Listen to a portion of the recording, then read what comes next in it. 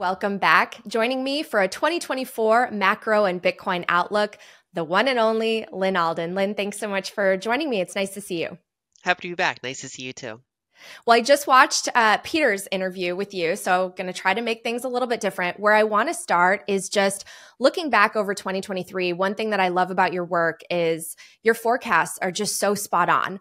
And I wanted to see if you could share what was on your 2023 bingo card that panned out and what wasn't that maybe you were surprised by. I think one reason why forecasts work out pretty well is because I try not to we have to be aware of how much we don't know. So by not committing to like really specific forecasts, just by understanding what is the direction that's likely to happen. When you try to have direction and magnitude and timing, it's just like no one's going to get things right. And it's almost like bad information is worse than just not admitting you don't know certain information. So that's the first step I try to do with forecasts is keep them kind of light because there's just so much we don't know. There's more variables than we could possibly digest. For me, the big transition point was realizing that I've been pounding the table on the idea of fiscal dominance since 2020. And to some extent, back in 2019, I kind of point out that this was an option that they could pull. And once we actually started to see it pull in 2020, 2021, I kind of point out that this is not like 2008. This is not just QE. This is very forceful types of fiscal stimulus that is supported by QE, which is quite different. And in 2022, my theme was basically, okay, now that they're going to start tightening, we're looking towards economic slowing. We're looking towards inverted yield curve. We're looking towards potential recession. And for much of the year, that was playing out. We got all those classic things happen. But then one thing that kind of surprised me, and I started to kind of shift, and it kind of points to the need for flexibility. By the fact that homeowners and large corporations had so much low rate debt fixed and long term made them more resilient than I expected. And just the aggressiveness of the Fed ironically blew out the deficit even more than I expected, which ironically is somewhat stimulatory. And so one thing I started to notice by around December and January, kind of the end of 2022 going into 2023, was that the fiscal was actually starting to take over versus that pure monetary tightening to some extent. And so I had to pivot my view to be less bearish than I was throughout much of 2022. And so that, for example, I said in 2022, I'd be surprised if they're able to get rates over 3%. And that was something I was wrong on because I underestimated how quickly that feeds into, say, federal deficits that then pour out into the economy, ironically, and combined, especially because so many homeowners and corporations have locked in their debt so that the shorter duration debt from the government actually gets impacted earlier. And so that's something that I had to adjust as it started to play out. And by not being kind of like dogmatically fixed on a view, it allowed me that as this started to play out a couple months into this, I'm like, okay, no, there's actually like a trend change happening here. Another kind of estimate I had was that, Bitcoin would be higher than it, started the year, but not all-time highs for the year. Which I think is healthy. Basically, you wouldn't want to see Bitcoin keep making lower lows after it already fell so much. That'd be not a great sign. On the other hand, I didn't really have much optimism. It was just going to, blow out. But again, that's like a very kind of low key forecast. It's not hard for that forecast to be accurate. It's basically saying that, okay, I think we're seeing some signs of stabilization, but that I wouldn't expect a complete blowout. And it had a really good year on a percent basis, but it still ended up in that range of it's firmly out of the depths of its bear market. In Bitcoin land, we kind of view it as like another bull market just because of how strong it was and how much the energy changed. But if you kind of zoom out to like macro world, Bitcoin is still barely on radars because it hasn't broken all-time highs yet. So it's still in that kind of intermediate zone. But overall for me, the biggest kind of interesting thing was watching this dynamic between fiscal and monetary and how the shifts of power, just kind of changes by quarter by quarter.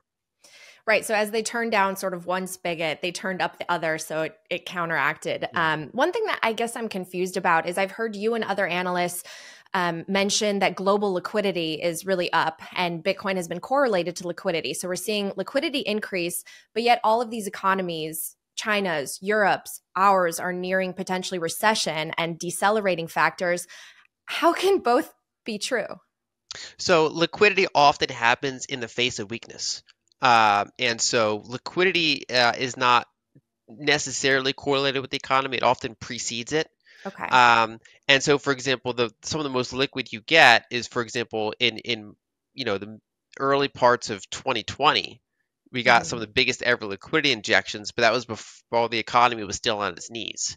Um, and so that's actually sometimes where you get a divergence between, say, a purely liquidity-driven asset and a more economy-driven asset. So if you look at if you look at equities, for example, outside of like the best, 7 performing U.S. stocks, right? So all those big tech titans, many of them are expensive. But if you look at, say, U.S. value stocks, more cyclical stocks, they've been kind of weak over the past year, in line with a kind of a somewhat weaker economy, kind of a, where we have below 50 purchasing managers index for manufacturing. We have very negative readings on the conference board leading indicators, right? So a lot of economic things are soft. And then, as you pointed out, China is very soft, Europe's very soft.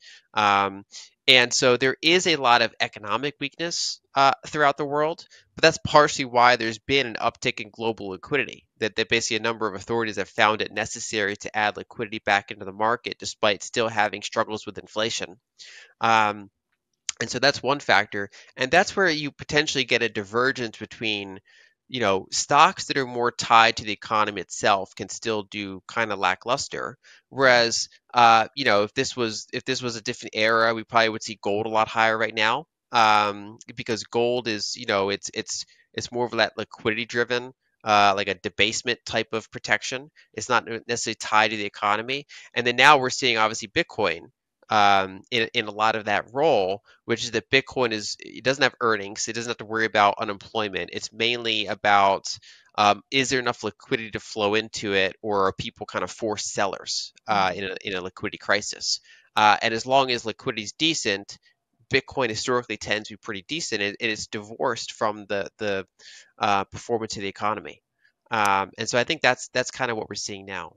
It's time for a quick break to hear these messages from my partners who make this podcast possible. Coin Stories is brought to you by Bitdeer, where the power of Bitcoin mining is at your fingertips. As a publicly traded leader, Bitdeer's global reach and scale means they're everywhere you need them to be, ensuring you're part of the thriving Bitcoin economy. Bitdeer's not just mining, they are industry pioneers, and Bitdeer stands alone as the only vertically integrated, technology-focused Bitcoin mining company. What does that mean? Well, they're not just deploying, but developing the latest tech to make Bitcoin mining more efficient and effective. With the industry's most experienced leadership team, innovation is in their DNA, and it shows, with a quarter of their workforce dedicated to research and development, pushing the boundaries of what's possible in Bitcoin mining. And now they're leveraging years of expertise in data center and cloud management into high-performance computing through a recently announced partnership with NVIDIA. Join Bitdeer in reshaping the world of Bitcoin mining. Learn more at bitdeer.com and explore how they are pioneering the future today. How would you describe why the economy was able to withstand these aggressive rate hikes as quickly as they happened when back in, I believe it was 2018 at the end of the year, when they just slightly tried to increase rates, and Trump, I think, had a hissy fit about Jerome Powell because all of a sudden the reverse repo went into shock mode. I mean, how were we able to raise this much and not trigger some sort of massive crisis or hard landing? Well, so that's why it surprised me initially, and I had to kind of in real time take into that account the information that's happening and see what's happening with the models.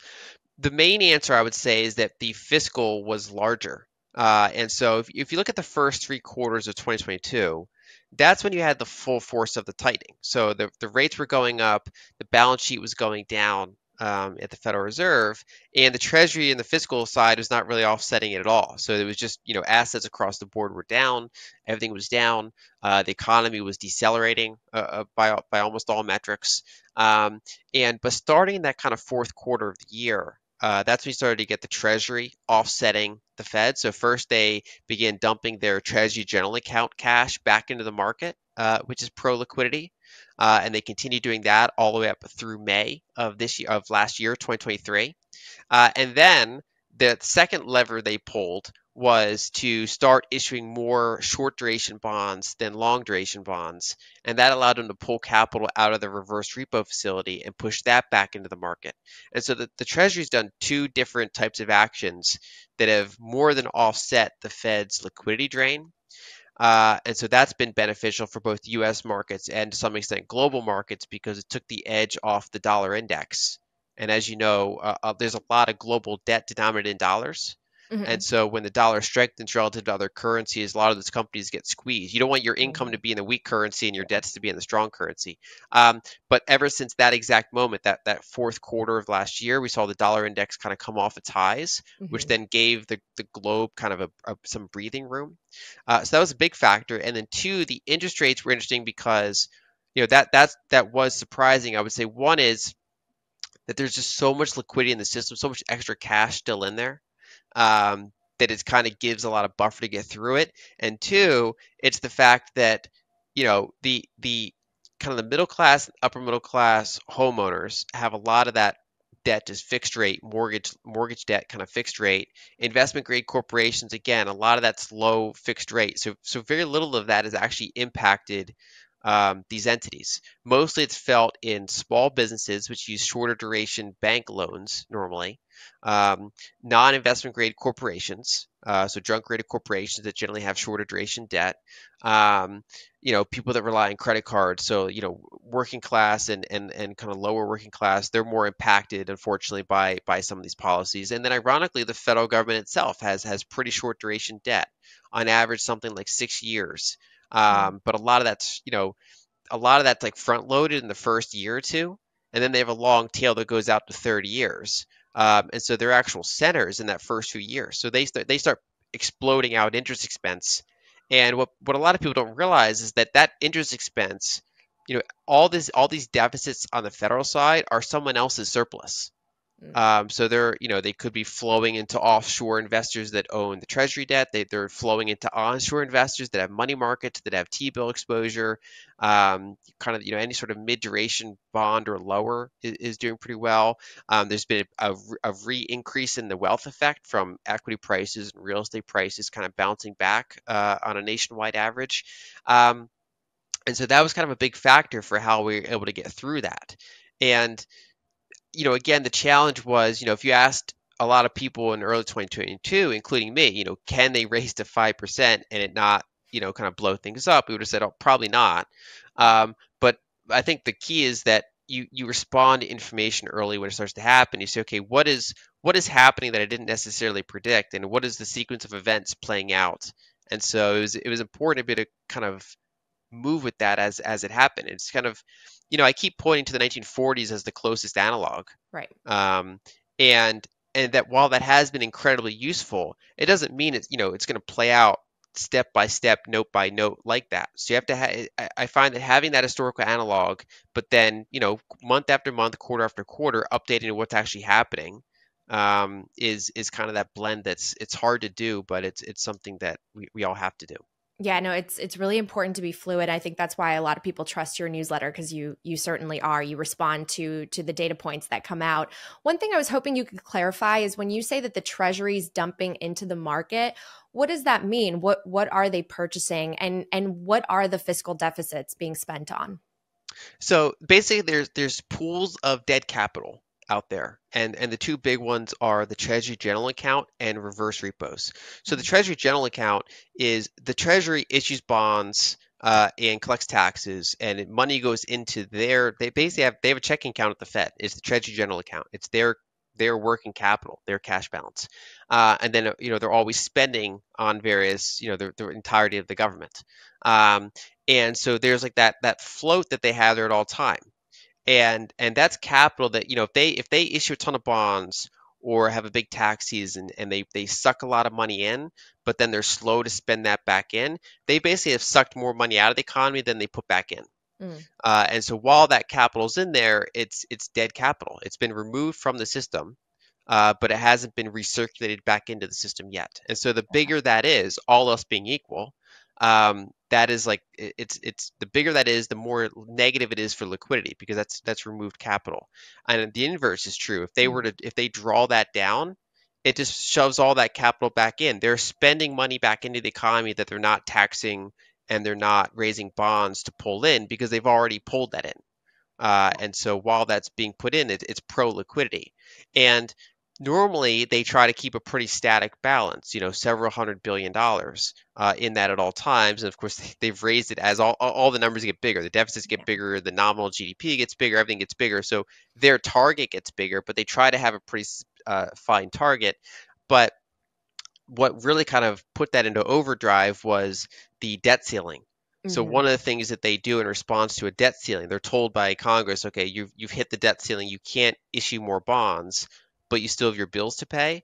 So imagine if you're a homeowner or any sort of household and you've lost your income, but you still have your cash savings. You have no choice but to start spending your cash savings on your bills. And that's what the Treasury does. They just kept spending without raising more. And that while that happens, it pushes all that money into the economy. So that's number one is just dead money coming back in. And Got it. two, the reverse repo is not identical to that, but it's similar. Basically, back when the Fed was doing QE, they did so much so aggressively that they actually did even more than they needed to. Mm-hmm. And so there was actually a lot of excess cash that would have preferred to be in T-bills because it's safer than a bank. It's T-bills are you're backed up by the federal government rather than a private institution with a quarter million in FDIC insurance. And so T-bills are very desired. And what the Fed didn't want was all that extra capital pushing T-bill yields below their target rate. There'd be ironically excess demand for T-bills. They don't want that. So they said, okay, instead of pushing T-bills, everybody fighting over T-bills and kind of interfering with our ability to be hawkish, they opened this other facility and said, you Mm-hmm. can put cash into here and you can actually borrow T-bills and the rate is set slightly above their lower bound. And so it's kind of like this extra void of money that wants to be in T-bills, but can't be yet because there's not enough T-bills, and it doesn't really want to be in banks either. And so as the Treasury issued a ton of T-bills, they were able to soak up money from this facility and then spend it into the economy. Which Mm. again, this void is kind of like dead capital. It's just excess cash that just wants to be in T-bills. They actually put it into T-bills and then spend it back out. So again, they're able to they're raising income, but that income's not coming out of bank reserves. It's not coming out of household savings. It's coming out of reverse repos, which are already this void. So it actually brings it back into the system, which is pro liquidity. And so that's why the two phases. One was first with the TGA, and then the second was the reverse repo facility. And together they were enough to roughly offset the Federal Reserve's quantitative tightening. So bank reserves right now are higher than they were at the beginning of 2023 because these net effects have been slightly bigger than the Fed's tightening. Got it. Okay, that is super helpful. Thank you. One thing that's surprising is just the fact that fiscal deficits are going up so much when we're out of the pandemic and we no longer have all of those programs. We don't have the CARES Act in play anymore, the PPE, the ERC credit expired. So you would think that on the fiscal side, actually spending would be going down, and it should be. But instead, they are pumping that side where they continue to sort of restrict the monetary stimulus. Am I getting that right? Yeah, and part of why I was, not expecting them to be able to raise rates more than 3% is because the amount that blows out the fiscal deficit is kind of Yeah. unfathomable. And Yeah. yet they did it anyway. And the effects are at first it feels good because deficits feel good on the economy while it's happening, but then more and more people are Yeah. kind of looking at this debt and deficit situation and realizing that it's increasingly kind of unsustainable. Hmm. And so that has been, kind of a huge factor. And Yeah. so another thing is that one of the key things that got me into macro, I used to be more focused on equity investing. And back in 2016, 2017, I wanted to start focusing more on macro. And it was because we had an unusual divergence between the deficit and the economy. So if you look back in modern history, normally, the deficit's smaller during a strong economy and it's weaker during a recession. Mhm. But we started to get this divergence in 2016, 2017, where the deficit was actually getting worse Mhm. while the economy was still strengthening. Yeah. Um, and the reason was a couple reasons, but a key one was the baby boomers were kind of reaching their peak retirement years. And so Mm. the demographics of the nation were structurally changing for the worse deficit wise. Wow. And so that was a key variable that happened. Then it was amplified by the fact that we had tax cuts that were not funded Mhm. by spending cuts. And so that added to the deficit. Then of course COVID blew it out. And then even after that, now what we're getting is the interest expense is Mhm. blowing it out. In addition to that demographic headwind still being there. And so a stat that I point to is that, for decades, the Social Security fund was increasing. So more money was going into it than was coming out. But, starting a couple years ago, that began rolling over. And it'll take a while to drain all up until kind of the mid 2030s. But basically, it's the whole demographic situation has shifted. And so that leads to the structurally higher deficits because these programs were not really balanced with that in mind when they were kind of originally set decades ago, and there's been not significant modification since then. When you compare what's happening right now with our deficits, but also how assets like equities are performing, how does that compare with 1970s and then the 1940s that you always talk about, which were also structurally high in inflation, but very different, obviously?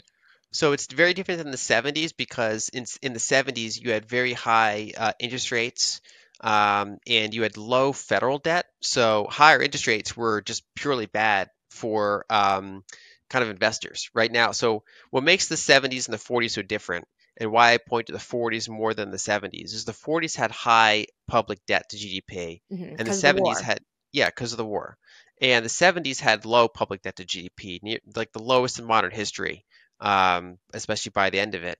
And so, there's a difference when you have 120% debt to GDP versus 30% debt to GDP. And the, Mhm. the main difference is when the Federal Reserve increases interest rates, it has two main effects. One is it does make it harder for the private sector to borrow. It slows down credit formation generally, which should all else being equal be disinflationary and potentially recessionary. But on the other hand, it also increases federal interest expense. Mm. And in the 70s, the former was a larger factor because the federal debt was low, private sector lending was high, so raising interest rates had a more immediate effect on slowing down the economy. Whereas in the 40s, because you had so much public debt to GDP, if you were to raise rates, you'd have a fiscal spiral. So back then, they didn't even try to raise rates. The Treasury just completely captured the Fed, did yield curve control, Mm. and they didn't do that. So right now, we've been in this hybrid situation where Yeah. they have tried to be more hawkish than the 40s. But unlike the 70s, the problem is when you're hawkish and you have that very high public debt to GDP ratio, the fiscal side just has a spiral. It keeps Yeah. pouring out larger and larger deficits into the economy, which offsets some of the tightening Mm. that the Fed's doing in the banking sector. So to answer your question, equities did not perform very well in the 70s. They did not perform very well in the 40s. The 70s was because just the interest expense was so high, commodities were so high, so a lot of margins were pressured. And so it was not a very good time to invest. It was obviously towards the end of that period. If you started to invest then, you did very well because then you Mm. enjoyed the 80s and the 90s and so forth. The 40s were different because in theory, it should have been a good investing environment because you have high inflation but low interest rates. So you should want to be in equities. But that was kind of overshadowed by the fact that there was a gigantic war happening. And so the markets kind of bottomed around the Battle of Midway. So there was basically this extra component of how's the war going, which is Mm. a different question than how's the economy doing.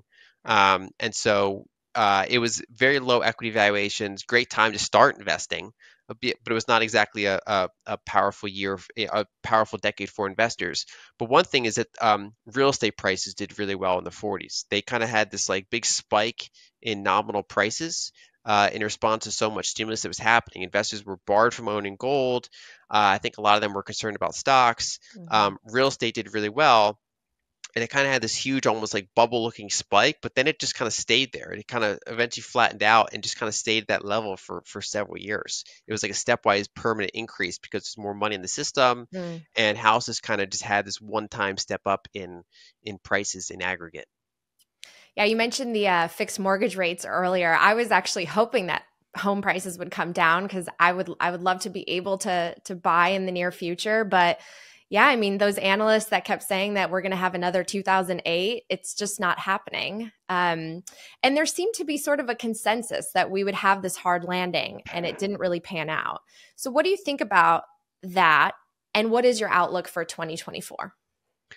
Yeah, it's not a very kind of interesting forecast, but the thing I've been sticking to for like 18 months now is that house prices in aggregate were probably going to be somewhat sideways, which is what we've seen. I mean, they had a kind of a weak 2022, but not a crash, just kind of they softened, and then they had a rebound in 2023.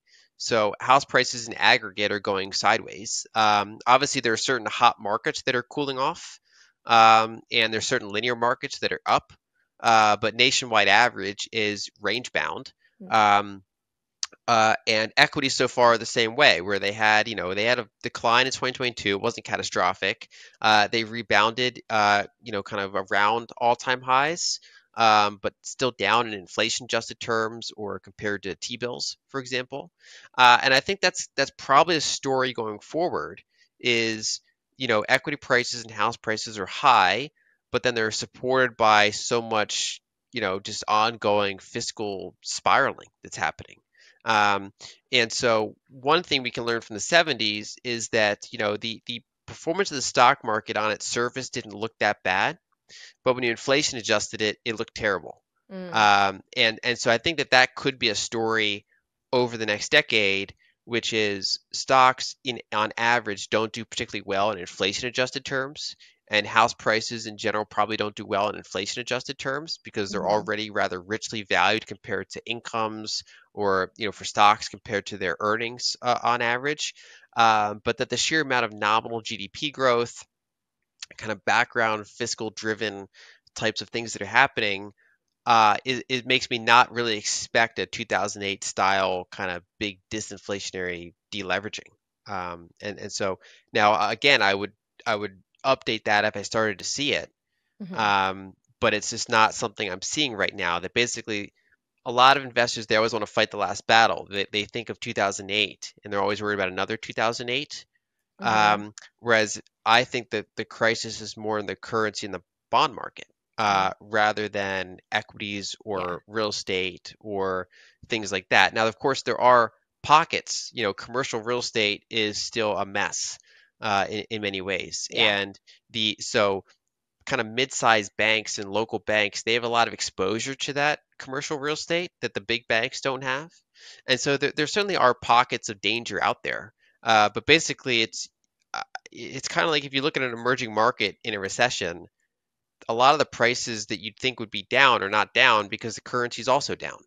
And so they're down in dollar terms or they're down in gold terms, but they're not down in local currency terms. And I think what we're going through now is kind of a mild version of that, except in developed markets where the currency themselves is part of the bubble that's not doing well. And so owning the kind of the scarcest assets is kind of one of the few ways out of that. Mhm. Well, when I read about the amount of losses that we've already have because of the banking shakeout, as well as some of the bankruptcies that we've had, I think the numbers are actually higher than in the 0809 Great Financial Crisis. But we did blow up the bubble so much bigger that I'm just thinking of this, massive water balloon. And if you poke it, water's definitely pouring out. But this is a totally different size balloon than we had in 0809. So there's still room to go.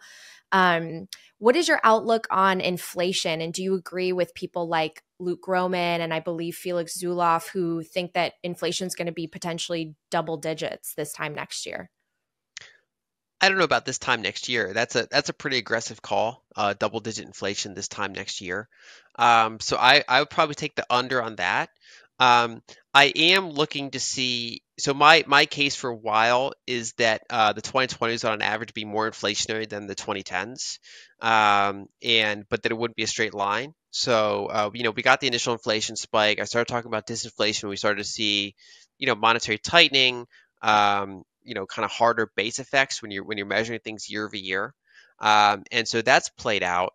I think a key question going forward is there's a couple ones to watch. One is what does energy do, right? Mm. Because whether or not we have price inflation of double digits a year or two from now, there's very kind of flowchart Boolean outcomes. Like, does Iran's oil come off the market or not? Right? That's Yeah. because that's if you list things how you can get to double digit inflation. So right now I'm saying I would take the under, but where would I be wrong on that? It's if we have some sort of major energy crisis, for example, and that's more of a geopolitical question than a predictable economic question. So it's making sure you know the variables that could lead to certain outcomes. So I do expect in the 2020s that we will have more energy scares and more periods of kind of frighteningly high oil or gasoline prices, or in some cases, natural gas.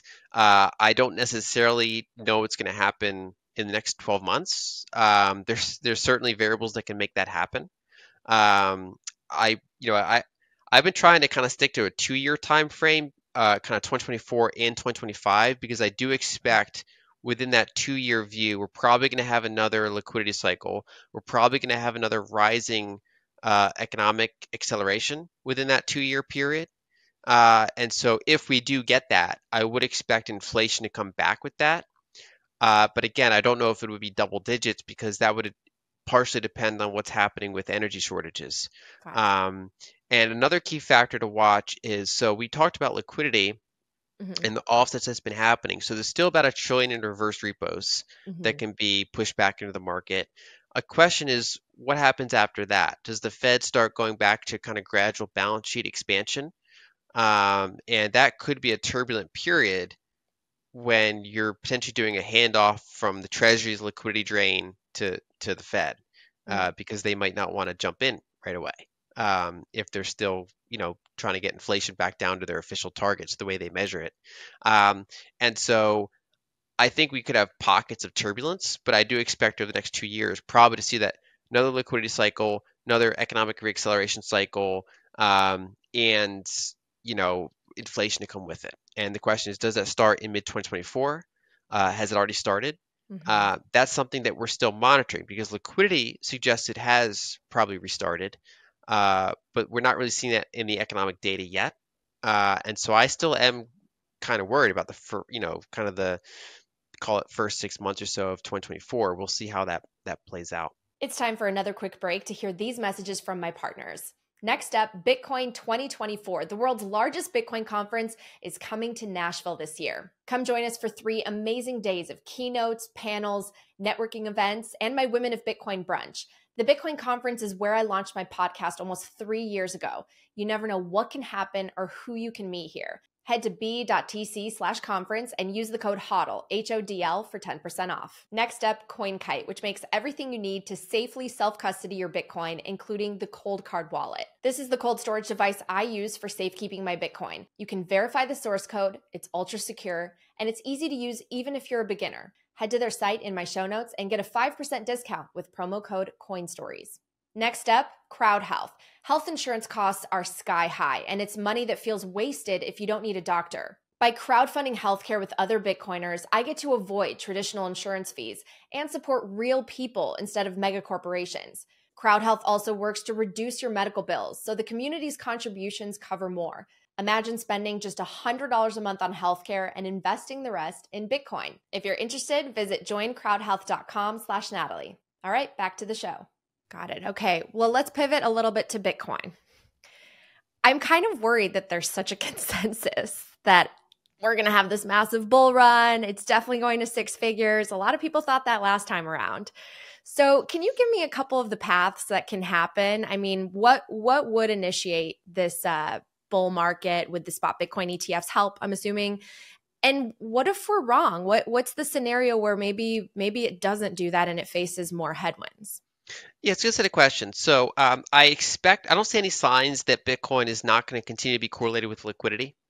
So I think one of the biggest challenges, everyone's kind of focused on the halving and things like that. And of course, that all matters. So the ETFs matter, the halving matters. The halving doesn't necessarily matter in the several months around the halving. Bitcoin's ongoing hardening is really important, but if you look at prior bull runs, there's a lot of variability around the halving. And I would say in large part that's because it's actually liquidity that affected the timing more than just the halving. The halving helps set up higher highs and higher lows because it's how much Bitcoin's coming to the market that has to be absorbed, especially in a bear market, really matters. But the actual timing of 3 months, 6 months, 12 months is, in my opinion, far more liquidity driven. So I think the ETFs are going to be helpful. People are debating whether or not they're a sell the news event. A lot of people priced in the ETFs, and is the first quarter underwhelming? It's certainly possible. That money doesn't just pour in as quickly as people think. One thing I would take the under on is people keep saying, well, what if these tens of trillions of dollars of pools of capital have a 5% allocation, for example, or 3% allocation, and it's like that's not going to happen anytime soon, most likely. One kind of description I've given is that it's been known for a while that if you have a gold slice in your otherwise 60-40 stock bond portfolio, it improves your risk-adjusted returns because there are periods of time where both stocks and bonds don't do well, but gold does well. So, for example, the 2000s decade or the 1970s decade, there are decades where just that slice helps a lot, and yet it's still underallocated compared to what you'd expect from looking at those numbers. Now, Bitcoin is like a rocket fuel version. I mean, if you look at that, Nakamoto portfolio or other types of resources that show what is adding a small slice of Bitcoin to your portfolio do, and it's like astounding for risk-adjusted returns. So it should, you'd think it would catch on quicker. But some traditional pools of capital just take a long time to make investment decisions. Generally, when someone, a small business where the owner just has majority stake, they can make very swift decisions. There's some publicly traded companies that are still, a lot of the decisions still held by the founder. For example, MicroStrategy. They're able to make quicker, more decisive type of decisions because they have that capability. Whereas, firms that have a lot more spread out decision making, it can be a very long time to actually meaningfully adjust a portfolio strategy. So I do think that the ETFs are going to be helpful, maybe less so than people expect right away, but I'm hopeful. I think the other thing that could potentially derail it is a liquidity problem in 2024 or a stagnation in liquidity. It doesn't have to be a liquidity crisis, but it could be that you have just another stagnant liquidity situation. So you have like 6 months of choppy liquidity, choppy Bitcoin, and it kind of lets out some of that consensus steam, and then maybe you run in 2025, right? So I'm not trying to predict any of those scenarios. Like literally, if we look back at the end of the year, if Bitcoin has dipped into like the upper 30s, or if it's already six figures, neither of those scenarios would surprise me because it's such a volatile asset and there's so much marginal difference that can happen. But that's why instead I've been far more comfortable making 2-year outlooks, which is that I really don't know what's going to happen in 2024, but at least I feel like I have a higher conviction of what's going to happen with the combination of 2024, 2025. So you absolutely could have a case where all these people are super bulled up for 2024, and maybe what they expect to happen it gets all shifted back 6 to 12 months, for example. I think there's a lot of scenarios like that. So far, we've not really seen any sign of distribution. So, when Bitcoin goes through, kind of major bull runs, normally some of those older holders start to sell into that market strength. Maybe they want to rebalance, maybe they want to consume, now they can finally afford the house they wanted that they couldn't afford before. And so you see some of that distribution as new buyers come in. And that process hasn't even started yet, based on any sort of on-chain analysis you look at. So I still think we're very early in this structural bull run, but I do think it's important not to take a bull run for granted. It's not necessarily like owed to you just because the halving's happening, or just because it's on that cycle. Now, I think it's probably still likely over the next 2 years, but it is important to kind of manage your expectations and risk accordingly. Am I crazy that I don't want the 6-figure Bitcoin yet? I want to be able to stack more, and I'm not ready. I mean, I love the sound of it. I know it's going to happen eventually, but can we slow down a little bit? I'd love, some low 30s Bitcoin if that's still ever possible. Yeah. I wanted to ask you about fighting for the freedom aspect of Bitcoin, the right to self-custody. And even when we talk about the spot Bitcoin ETFs, I feel like it's a tale of two teams within the Bitcoin community. Some people are really excited about them because they see it as the industry maturing and more adoption, number go up. But on the other side of it, there are concerns that these institutions are trying to, get all the Bitcoin into their hands, and is there a risk that potentially the government would say, well, you can no longer self custody, you have to have it at a custodian that we approve? Do you see those risks, and what do you want the community to know about the importance of protecting the right to self custody and building tools so that Bitcoin remains a freedom technology, and that we also build tools to protect the decentralization and make sure that Bitcoin mining does not get into fewer and fewer hands?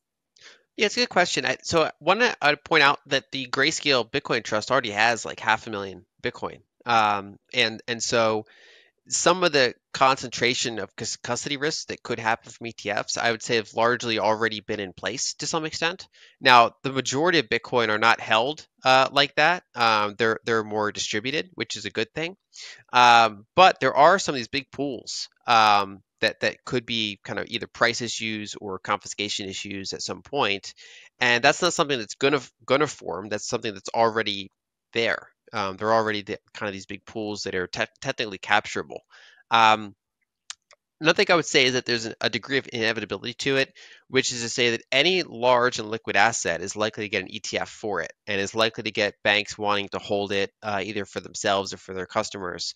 So to the extent that Bitcoin was successful, it was always going to face this at one point. It's not like something that can't not be faced. So the question is Bitcoin itself designed in such a way that it's ready for it? I think it is, but that's still another test it has to go through.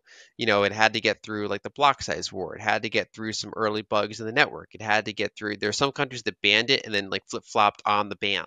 Mm-hmm. And there's challenges along the way, and I think this is another challenge that's going to materialize.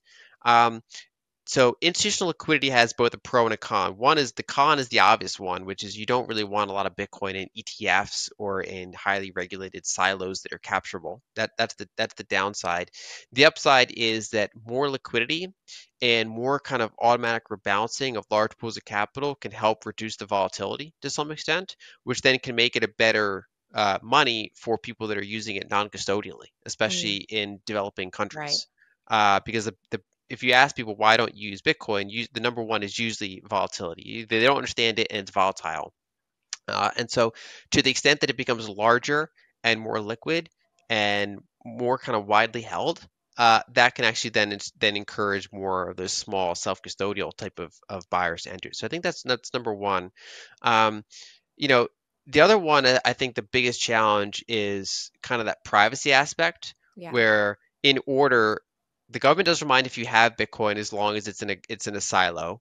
The second one is okay, you can custody it, but they want to know you custody it and how much. Yeah. And then the third one is they really don't want private Bitcoin self-custodially to move around because that threatens their income tax model, that threatens their control over kind of sanctions, that kind of goes against the core of the current system. So they really don't want that. And I think that's kind of the bigger fight that's going to be had this decade is basically that price might be doing well, but that it's not really kind of changing things as much as you think because it's held back by some of those frictions. The good news there is that so far it's been very hard to enforce that, right? So for example, Nigeria cut off Bitcoin from its banking system, and they remained having one of the highest adoption rates in the world, and specifically, according to Chainalysis, had the highest peer-to-peer trading volume in the world because that's how they got around the bank blockage. And then we just saw in recent weeks, Nigeria's central bank is like reversing their decision to some extent. They're basically realizing that their blanket ban is not working, and that instead they want to try to bring it back in and regulate it a little bit, which is basically a way of saying we kind of messed up. We also saw India flip flop on this. We might be seeing in the process of Argentina, because they had done the similar thing where they didn't make it illegal to own, but they said, okay, banks can't, get into involved in the space as much as they want. Even fintech companies that are not banks still can't get into it. So they did this kind of series of restrictions to try to slow the outflow from the peso. Hmm. Um, but that's obviously probably going to be somewhat different under the current administration. And so we've seen a number of countries kind of bounce around on trying to do that, which is actually bullish because it shows how hard it is to do. In the United States, I do think that there's going to be a lot of pushback on privacy, a lot of pushback to maybe a lesser extent on self-custody, and Hmm. that's where those legal challenges become important because kind of the strength and weakness of countries like the U.S. They have rule of law, and so it's not just they can just decide something and it just happens. We've seen, for example, the SEC keeps losing court cases, which is including kind of blocking a spot Bitcoin ETF for longer than they normally would be able to do. But court cases have challenged that. And so to the extent that the US government tries to outlaw, open source, non-custodial privacy techniques or tries to outlaw self-custody, they open themselves to a plethora of lawsuits that are pretty hard to defend against because basically saying it's illegal to, keep a large number hidden, for example. Right. That's, it kind of touches on that First Amendment stuff. What if you design a privacy solution and you write it in a book and all the codes in a book, which is basically what Phil Yeah. Zimmerman did in the Yeah. 90s. Yeah. The government said, well, you can't export that encryption, that open source encryption you made because we consider it a type of weapon. And he said, well, I'll put the code in a book. And Yeah. so that's, now you have a constitutional court case to deal with. And so I think you could see similar types of battles in Bitcoin. But I think, unfortunately, that is going to be an ongoing, not just next year, but just Hmm. ongoing multi-year friction about making life kind of hard for American Bitcoiners or just Bitcoiners that kind of these types of governments can in some way interact with to basically say, okay, it's you have all these extra reporting requirements or you're getting inquiry into this reason or just kind of frictions that I think somewhat will be resolved by court cases, but it's not quick. Yeah, I was talking about this with Jan Pritzker in a recent episode about his book Inventing Bitcoin and Mining, and we touched on privacy and this concern that what's unique about the Bitcoin technology is if you know what you're looking for, you can see that hey, the transaction that was just spent is attached to a wallet that has, $5,000 or $1 million, and that's a real concern. And if the geopolitical and the social polarization issues around us continue to escalate, there could be a concern for someone's well-being, if they have a lot of Bitcoin and they don't want people to know about it. But what the other thing that's interesting is with other assets like real estate. I mean, you go through a ton of paperwork. The government knows how much your house is worth. Everyone pretty much could look it up on Zillow. You're taxed on it every year with property taxes, with shares of a stock. Everything, again, the government knows how much you have. And with the fact that Bitcoin is this asset that you can self custody, it's not like physical gold. You can't send it lightning speed to another country over the internet. This is something where you could potentially take all of your wealth and transfer it somewhere. And so they want control and they want monitoring over that. Is that like kind of the crux of the issue? We should be able to protect what is ours so that no one knows exactly how much money we have. But at the same time, they're going to want to regulate it the way they do with all these major asset classes. Yeah, I think you hit the head on the nail. That's exactly what they want. Is they anything that kind of threatens their existing model, they want to Yeah. pull it back into that model. Another thing is that what's complicated is that in the current era, the entire taxation structure is predicated on extensive surveillance, right? Because going back to older times, it's easier to kind of say, okay, this is like imports and exports, right? So we can put excise taxes on those, or this is your establishment, or this is your large property, and so we're going to tax that. But keeping track of millions of people's incomes and taxing them on that income is only really possible in the current banking era where everybody's income is pretty Yeah. transparent to the government. Hmm. And so if you have a situation where people can, there's more gig economy work, so people can just send money more peer to peer. And then two, if there's privacy techniques to rightfully make that hard to track. Like you said, it's not just privacy from the government, it's privacy from corporations that, in the modern era want to collect as much information as they can on you. So it's a natural right that people have. They don't want Facebook to know their net worth. They don't want Yeah. Google to know their net worth. They don't want Google to have the list of everything you bought in the past year, when you bought it, who you bought it from, and what your net worth is. That's creepy, right? And it can be Yeah. used against you, and it can be hacked, and it can be brought into the dark web, and then Yeah. and so there's many reasons why you don't want that to be public. And the government is just one of the many reasons, especially if you live in a more authoritarian regime where you don't really necessarily want that to be public. I think partially we're going to see kind of a shift in over time how people use Bitcoin, which is, Lightning is more private than on-chain transactions. We also see emerging technologies like Fedi mints, for example, chalming mints more broadly. Whether they're federated or not, basically, chalming mints are inherently private custodial upgrades. Hmm. And so I think you could have a case where a lot of payment volume, especially if people are more privacy aware, are using these just more private techniques, and they should be fully legal. They should be allowed because privacy is not illegal. Doing illegal things is legal. Like Yeah. funding Right. a terrorist group is illegal, Right. but one thing we see in the modern era legally is that they say, okay, just the act of moving money privately is something they try to crack down on. And I think Hmm. that's where there needs to be a separation of just moving money privately is not illegal. Right. It's just you protecting your own interest from all sorts of different kind of prying eyes.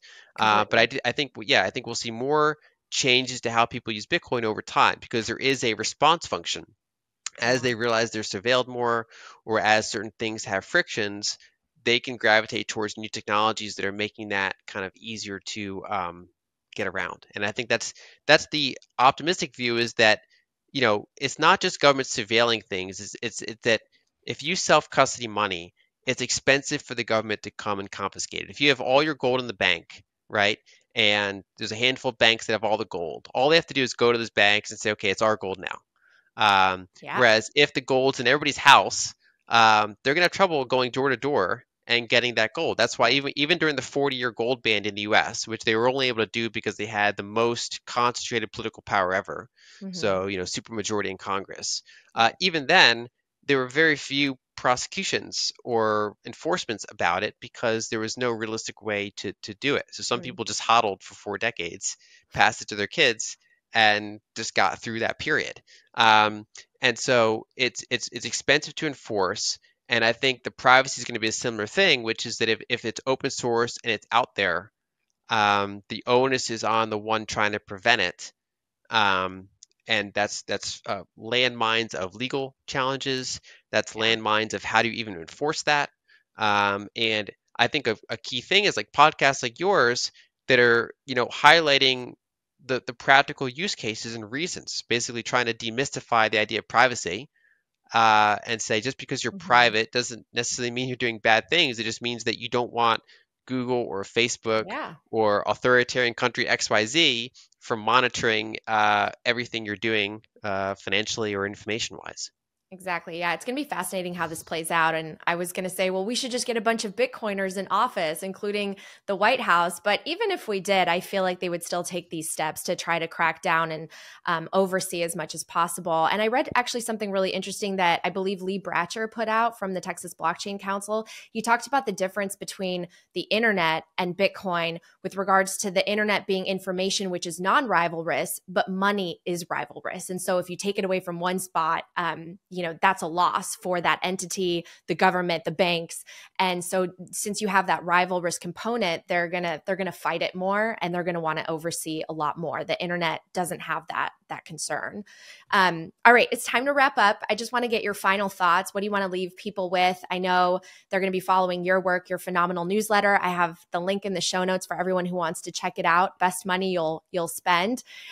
You'll feel a lot smarter too, which I do whenever I listen to Lyn or read her work. And also your book, Broken Money. But outside of that, final thoughts for 2024. I think the final thought is that every person can do something that is helpful, right? So, we talked about how there's probably going to be frictions in the years ahead around privacy, around self-custody, and little things like writing to your local politician or, just kind of sharing with people around you, not even just trying to like get them to buy Bitcoin or something like that, but just talking about privacy or talking about rights and things like that. I think that those it's like death by a thousand paper cuts, except it's optimism by a thousand paper cuts. It's basically that what prevents some of the most draconian or negative outcomes from happening is little by little pushback along the way in kind of a grassroots way. Um, and that's right now we have a lot of political polarization, which has many bad aspects to it. But the good aspect that it's really hard for the government to do really, really kind of draconian things as well. It's like the comparison I make is that when they banned gold, they had a supermajority in Congress. They could literally pack the Supreme Court if they wanted to. They could do almost anything. Whereas today we have kind of the opposite situation, which gives some cover for people that are just trying to live their lives and build technology and be private and not hurt anyone else. Um, but every person can do something small to add to the legal challenges of coming after people or to change the Overton window, the public discussion around these types of things. Mhm. And then even little things like, for example, if there's core developers being attacked, you can do things like contribute to their legal defense in some small way. Someone can send the equivalent of $25 or $100, which might not mean a lot to you, but if 1,000 people do it, they're able to kind of defend themselves. And so I Yeah. think that helping others and doing, whether it's monetarily, whether it's just with your time, whether it's some small little interactions, those millions of people that can all do small, medium, or large things that really add up if everyone does them. That's such a great point. And with more people getting into Bitcoin, including the institutions, with number go up, that will hopefully mean more economic empowerment so that people can fight for what they want to see. They can fight for the laws, they can elect the type of people they want, or they could just move to another country that maybe has more favorable Yeah. rules if they don't like what's happening here. So, Lyn, always such a pleasure. Thank you so much. Congratulations on the success of Broken Money.